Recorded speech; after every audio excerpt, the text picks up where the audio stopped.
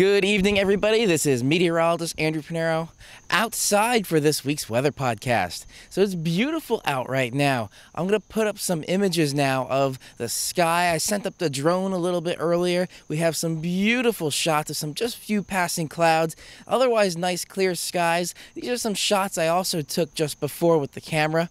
It's really nice out right now, and this weather is not going to be leaving us anytime soon. So let's talk about that.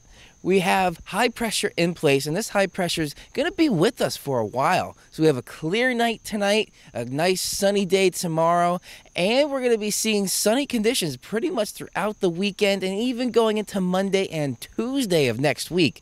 This high has pretty much just planted itself right over us, and it's going to be giving us beautiful weather. So that's why I decided to come outside. I'm not going to be showing you any of the forecast models just because they're all showing the same thing, and just high pressure in the area with nothing really to show is kind of boring to look at. So I'm not really going to be showing that for you guys.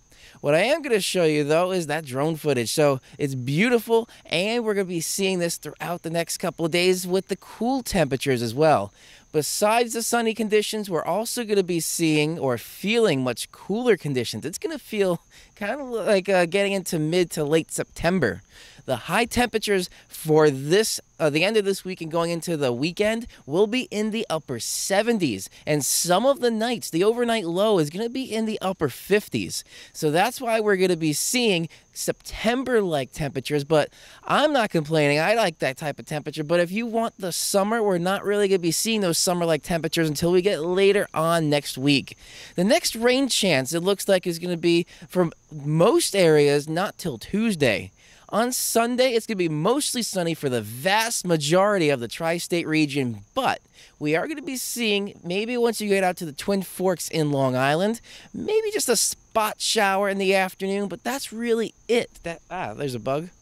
That's really it. It looks like we're going to be having these beautiful conditions all areas. And then Tuesday we will be seeing some overnight cloudiness and then maybe a bit more clouds later in the afternoon Tuesday. Ahead a bit more shower and maybe some periods of rain for Wednesday.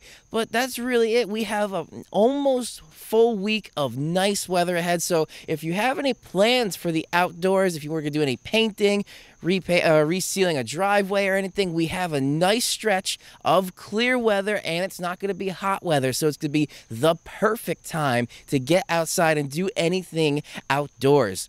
Also, if you want to do, I know it's early, but if you want to do some kind of fall cleanup, dare I say that word, you can get outside and kind of clean up some of the leaves out there. It's going to be dry enough to do some nice raking without it getting soggy. So it's overall going to be a very, very pleasant week coming up. So now let me show you here. Right over here we have tonight's forecast temperatures getting down into the 60s, mostly clear overall. For tomorrow, it's going to be a beautiful, nice, sunny day, and we're going to be seeing temperatures maybe right around the upper 70s to only about 80 degrees. Otherwise, it's going to be in the 70s throughout most of the area. Tomorrow night's going to be much like tonight. We're going to be seeing temperatures even getting down a little bit more into the low 60s, maybe the upper 50s in some regions. And then here's the 7-day forecast where we're seeing beautiful conditions throughout almost all of the week. Then again, maybe an isolated shower Sunday afternoon for eastern areas. Once you get to the Twin Forks in Suffolk County of Long Island, that's pretty much it. We have this nice stretch of weather, and it's going to be cool September-like I was mentioning, with the temperatures in the mid to upper 70s for almost the entire next week until we get to Wednesday, when we're going to start seeing a bit more cloud cover, and then we're going to be seeing late in the day maybe a spot shower. So this is meteorologist Andrew Pinero with the beautiful conditions. A little bit different weather podcast just because it's so beautiful outside. I wanted to get on out. So I have with the camera update as well.